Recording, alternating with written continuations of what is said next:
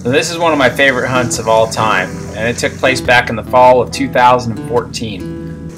One thing that's changed a lot over the years for me as a hunter is going from really just seeking after the kill to seeking after the process and the experience. And that's really what my hunting has morphed into over the years, is really enjoying the process of working with the horses, putting a camp into the backcountry.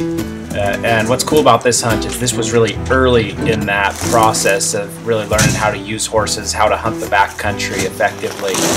So it's fun to look back on. And this is one of the most unique hunts I've ever been on, in the sense that I actually got to take this mule deer shooting off of my horse's back. I haven't done it before then or since, but it's still a hunt to cherish, and I hope you enjoy it as much as we enjoyed making it.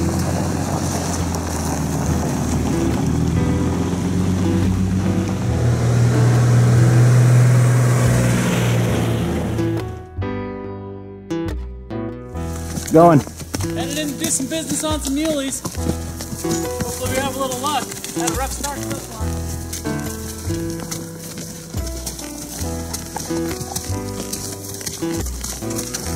A little rainy. Alright, well, we got all set up, as you can see. Got the cots lined up. This is rustic. This is log home living at its finest. This is mule deer hunting like Jeremiah Johnson would have done it. Except we have jalapeno cheese smokies from South Hill Meat Lockers in Bonners Ferry, Idaho. We're not sponsored by them, but I do love their meat. Anyway, we got a good fire going here. It's getting nice and warm in our makeshift wall tent, and we're going to have some smokies for dinner.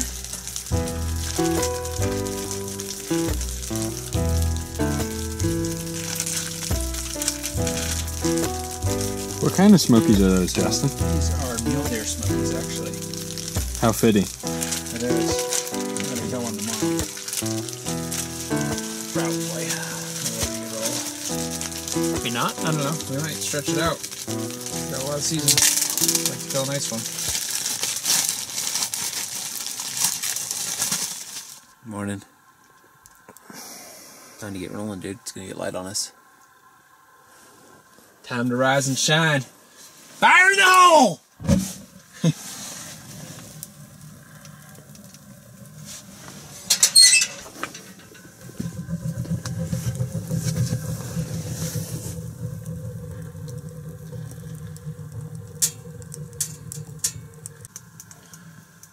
Well, just getting ready to go. I'm about to have a little bit of breakfast, have some Eggo blueberry waffles cooking up.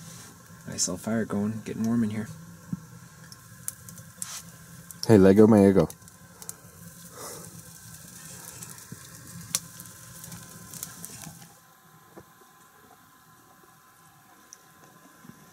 Well, it's a foggy morning out, but the rain has stopped. We were nice and dry and warm last night, so we're ready to go. Just gotten light here. We're right in the mule deer, so we're just gonna ride through a couple nice openings and cuts, and then probably get on a ridge and get up high and look for some bucks if this stuff clears out. So.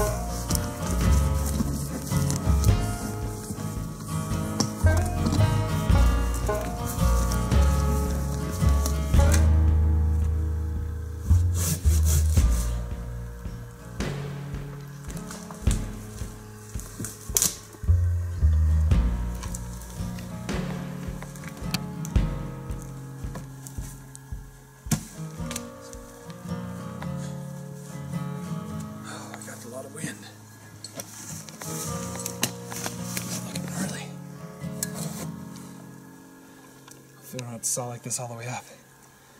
Last year, I saw it was like this, a couple of spots.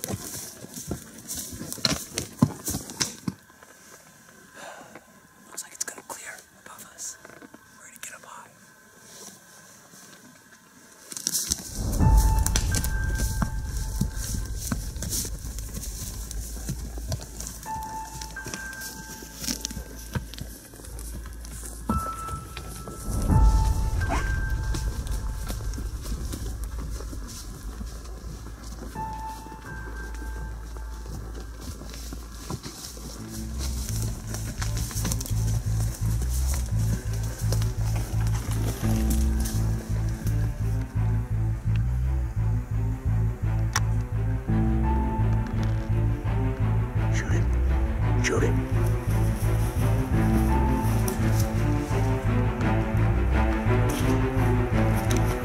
Shoot it.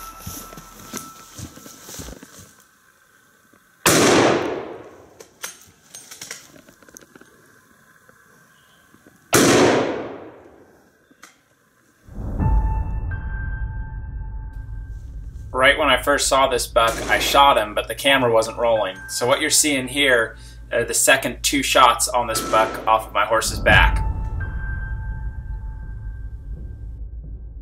I don't know why you didn't see him. I looked over. I thought he was an elk standing there. Dude, that thing's a stud. Let's go get him.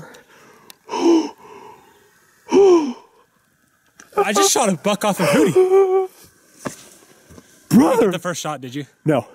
Oh my gosh. Dude, I just shot a buck off a hootie. Dude, that thing's a stud, Colton. I know. I looked over. I don't know why you didn't see it. I looked over. It looked like an elk standing there. I couldn't see through my scope. It was fogged up. Oh, nice. Right there. Wait. Video. Got him? Yep.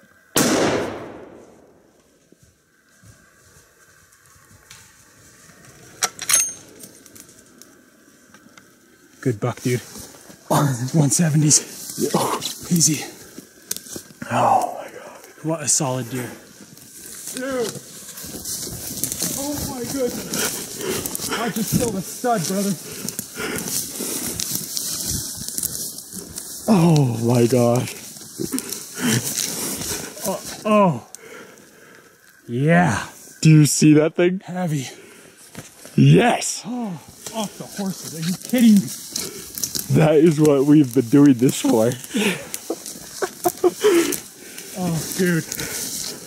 Oh my gosh. Brother. Oh my gosh. Praise the Lord. Oh my gosh. Dude, just think, we almost went home yesterday. Perseverance. I said we started slow, but we were going to finish fast. That was fast. Shooting off the horse ain't nothing but a thing, brother. All right. Well, we did it again. I don't know how else to put it, really. I'm actually in awe right now. We weren't going to come up here last night. We were not going to camp out. We had a train wreck with the horses. We lost all of our gear. Threw them all in, drove all the way to the bottom of the drainage. We're headed home and just couldn't take it. We came up here, got our camp set up finally at 11 o'clock last night. We started eating dinner. Got the horses all taken care of. And when we woke up this morning, fog. Thick, nasty, white, impenetrable, low visibility fog. And so we couldn't see anything. So we decided we were going to try and ride and just see if we could see anything, wait for the fog to burn off. And we started going up a old pack trail on this big ridge up here. And we've been riding for about 2 hours, and horses were breathing heavy. We just came up over the steepest part of it, get up on this little plateau, and this buck here is looking over his shoulder at us. I didn't even see him. I was looking for the trail, and Colton spotted him. Justin. Big buck. He was just sitting there looking. Didn't even know what the heck we were. Pulled up and shot him. We didn't get the first shot on video. Colton asked me to wait. I probably could have waited, but you know what? I wanted to kill this thing so bad. He's got unreal mass. Just look at this palmation and these forks. About 6 inches around up in here. Just a beautiful deer. He's only about 22 inches wide, but man, talk about mature. He's 5.5 on his bases, carries his mass all the way through. Just a heavy, mature, beautiful 4-point buck. Could not be happier. Shot it 30 yards off the horses. There's something about the backcountry, about being out in God's creation, about the mountains, the animals, that really draws us all as hunters out there and holds us. And I think anybody that's hunted for any length of time understands what I'm talking about. There's just something about being out in the mountains that really stops us in our tracks, that draws us out away from where we are and the everyday life, and it draws us out there and we yearn for it.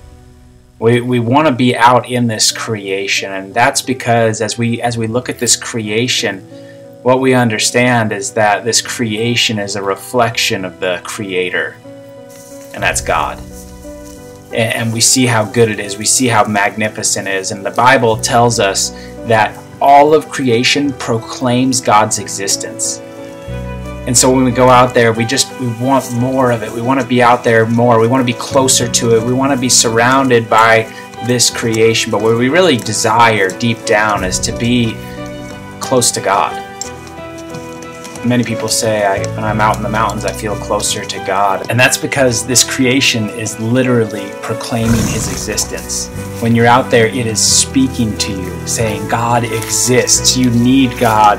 He wants a relationship with you. This is all His. You are supposed to belong to God. And we hear that whisper of creation proclaiming God's existence. And it draws us out there. And God is drawing us.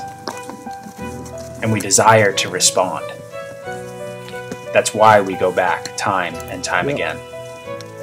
And Acts 17 tells us that God's not far off from any of us. He's close. And He wants us to find Him. So as you go out into creation and as you go out into the world, and you're looking for that fulfillment, I want you to remember that fulfillment only comes through relationship with Jesus Christ, and in His presence is fullness of joy.